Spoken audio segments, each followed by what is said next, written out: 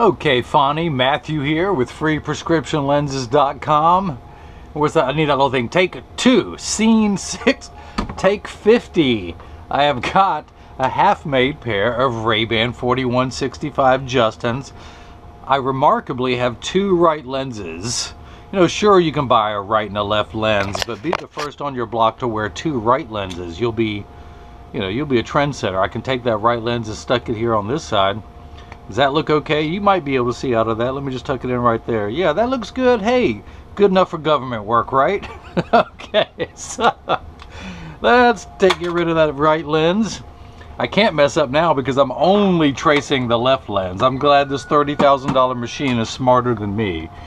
I am tracing your left lens here at freeprescriptionlenses.com, where everyone loves a bargain and no one is disappointed with quality, and everyone loves it when you get it right the first time too. So again, take 2. Let's see what we can do. I'm gonna pull up the shape of your computer onto the computer, and remarkably that will be the shape of your left lens. I have to enter your frame PD. Look, I got 2 PD sticks in my pocket. I'm going blue tonight. I'm gonna be a wild man.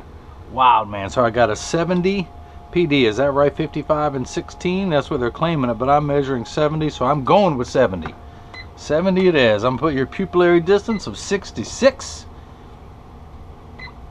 And this is a polycarbonate lens being cut for a plastic frame, and yes, that is the left lens. I see the L this time. I am paying attention. Trust me, that was embarrassing. I've even gotten comments on the video on YouTube. What is the world coming to? I never claimed I could walk on water, but I will build you a bridge to get you across that water. So put the axis wheel at 10, the power drum at -1, because your prescription is -1, -50 at 10. Put this in till I find the out. Let me zero this out. No mistakes, no mistakes. Make sure I'm dead on.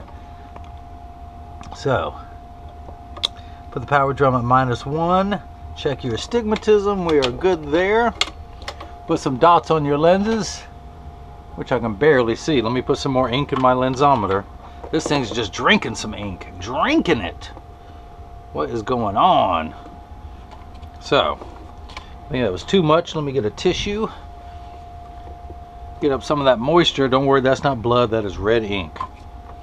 Trust me, you'll know when it's blood. I'll be screaming like a little girl. No offense to the little girls out there who are way more macho than I am. Okay. Now we got some dots on there. Now we cooking with gas or peanut oil or dung. Some people like to cook with dung. Not around here, but it may catch on. Who knows? All right. You saw this. I'm putting the stickers on your lenses. Pull that away. Get everything lined up. And I forget the sizing, so I'll just start all over and hit start. PD of 66, polycarbonate lens, been cut soft cycle plastic, left lens. I'm just double checking everything, which I did not do before. And that's my problem. This is the left and the right button, and I hit this, starts me all over, wipes the slate clean, and that's what happened last time. I've never done that before. I hit that button instead of that one. Come on, $30,000 machine. You guys need some type of barrier where you can't hit that thing. So calipers are tracing the lenses, the cutting wheel down here on the bottom left, blah blah blah blah. You've seen all this stuff before. So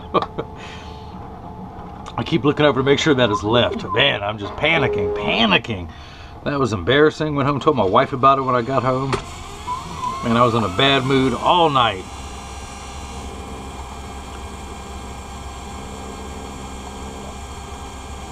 Alright, that is cutting. And of course, we got your clear lenses are in here.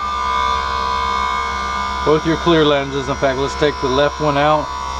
Again, show you how to put them in. Tuck them in at the outside corner. Using your thumbs, press down at the nose, it snaps in. Take them out. Put your thumb at the nose, your other thumb on top, and push. Out it comes. And of course, again, some people like putting it at the nose first and then pushing down it right here. Whatever works for you. Some people, instead of pushing down at the nose, like to pull up on the top of the frame and the bottom of the frame to get the lens out. Whatever technique works for you, works for me. As long as I cut these right, that's all I care about tonight. I'm gonna be honest with you. It's embarrassing when the whole world watches you mess up, and then total strangers start commenting on your YouTube videos. They want to know, do you get to keep the extra lens? I was like, you could if you could see out of it, but it's the prescription for your left eye that I cut for the right. So, because these are bulletproof lenses, I'm going to go home and shoot this lens with a .22 caliber gun. I'm going to film that with my GoPro camera and let everyone see just how bulletproof these lenses are. So Fonnie, it's a blessing in disguise, but this is going to be a good example on all that. Did I demonstrate how to tell if these were polarized lenses?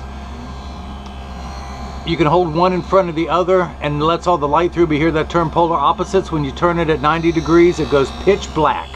That's how you can always tell if a lens is polarized. You just need one known polarized lens and then rotate it, and everything will go pitch black.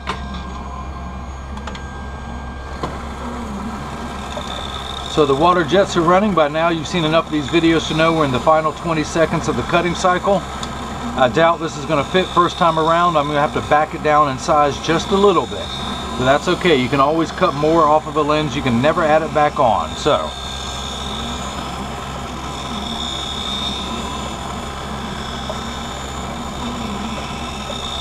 if I need to cut more off, I will.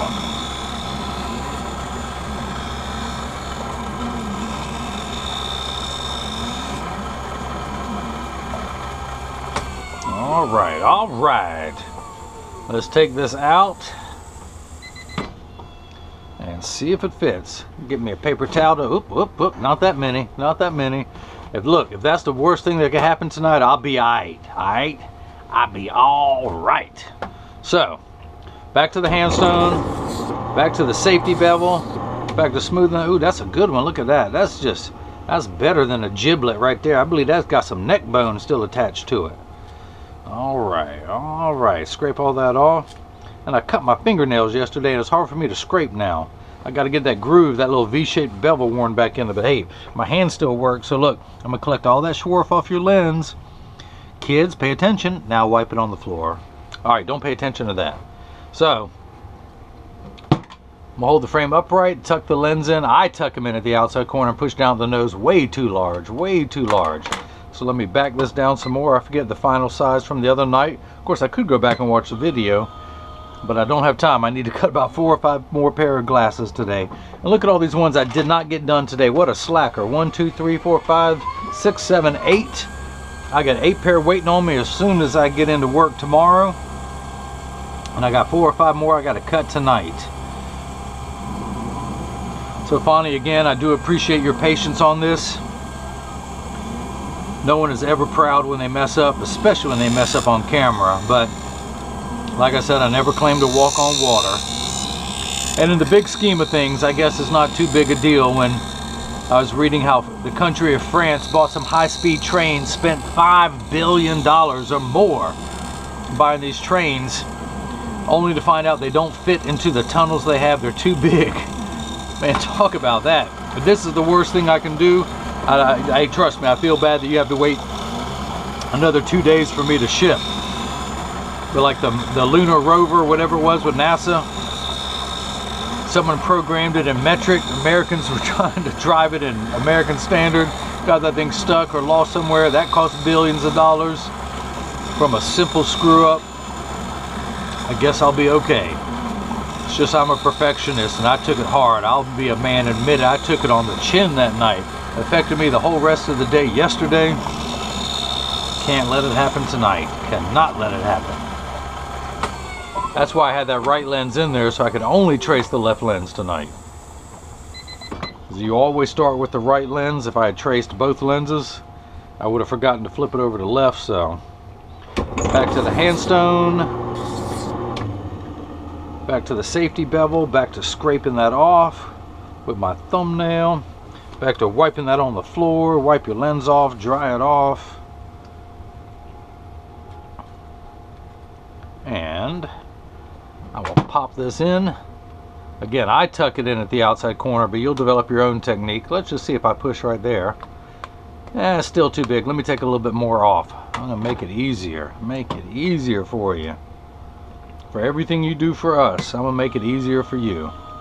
Take a little bit more back off until I get the size just right. Just right. Alright, Fonnie, what's the worst mistake you've ever made on your job? I want you to get your camera out and put it on YouTube for the whole world to see. Man, if I had to do it all over again, I would have joined the Air Force, I believe. No kidding. I ain't just saying that. I'm 47 years old, and I got friends getting out of the military after 25 years. They're collecting a check. They're going to work for someone else for 20 years, collect a second check when they retire. Then Social Security kicks in. They got 3 checks coming in. Man, I just don't know what I was thinking, but Air Force would be a great thing. The only problem with the Air Force, you might be stationed in the middle of BF Canada. I mean, you got bases in northern Norway, you got them, I mean, Antarctica, everywhere. That's the only problem. You can be, you know, Fort Bragg ain't nothing. Seymour Johnson down in Goldsboro, that ain't nothing. That's just an hour-and-a-half drive from where I live in Durham, but that's the thing about the Air Force. You got to be all over the world. Although the Marshall Islands, Midway, that might be a nice place to be stationed. Hawaii. The first doctor I used to work for was in the Navy, ROTC, and 2 weeks, not ROTC, what is it called, Reserve. And 2 weeks out of the year, they would fly him to Hawaii just so he could do eye exams on other officers, and that was his gig. And he got all the benefits and stuff for doing that. Man, what an easy life that is. And years ago when I was in school, I heard the Army needed some opticians over in Kuwait for all their soldiers. They would set up these eye and dental clinics in Kuwait, so way far away from the action, so cowards like me wouldn't get shot at. But I just couldn't do it. I had a dog. I lived by myself. I didn't want to leave my dog alone. This was before I got married, so. All right, again, I'm gonna tuck him into the outside corner, push down with the nose. There we go. Now we have a complete pair of glasses. I just want to test that it pops out decent enough. I'm gonna take that block off. And actually, let me read the prescription while I'm over here, make sure that it's cut right. Of course, look at those yellow lines. Can you see those yellow lines? That straight edge on there, we good to go. Let me measure the pupillary distance of 66. We are good to go there. Read the prescription that it is at 10. Oh yeah. All right, let me test to make sure this comes out easy enough. That feels pretty good. That feels pretty good. I may touch it up on the handstone to make it easier for you. Let's see what the right feels like. Yeah, let me make this a little easier to pop in and out. Just a little bit easier. Since you got one frame and you're popping both your lenses in and out,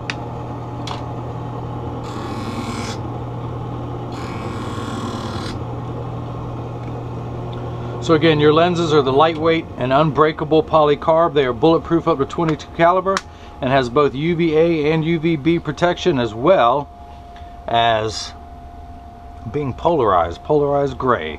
So 99% of all optical shops will do free adjustments. Of course, the company that you work for, Fonnie, and I'm not going to say what it is, but the company you work for, I believe you got some opticians there that stop by and they'll get those adjusted for you. You work for a very large corporation. They got every profession under one roof. So the reason I mentioned about getting your glasses adjusted is that 80% of people have one ear that's higher than the other, and I'm no different. When I take my glasses off, they wobble on the counter, but they sit level on me. But I'm going to make sure yours are in standard alignment to where when I set them on the counter, there is no wobble. I'm going to put them in a 3-point stance, 1, 2, and the bottom of the frame being 3. I press down, there is no wobble. Flip them over, press down, there is no wobble. Make sure that each temple overlaps the other perfectly, and there's the same amount of tension on each side of the hinge, and there is. So if anyone has any questions about what I can and can't do, what I can and can't mess up, just email me at freeprescriptionlenses@gmail.com. Fonnie, again, from the bottom of my heart, I apologize. It took me 2 days longer than I planned to get these out to you, but I'll get them shipped to you right now. I'm going to stop by the post office on my way home. And I hope you enjoyed watching me make your glasses, and everyone else, you know it. You got the chance to see how I bring that love and feeling back to glasses. Thank you.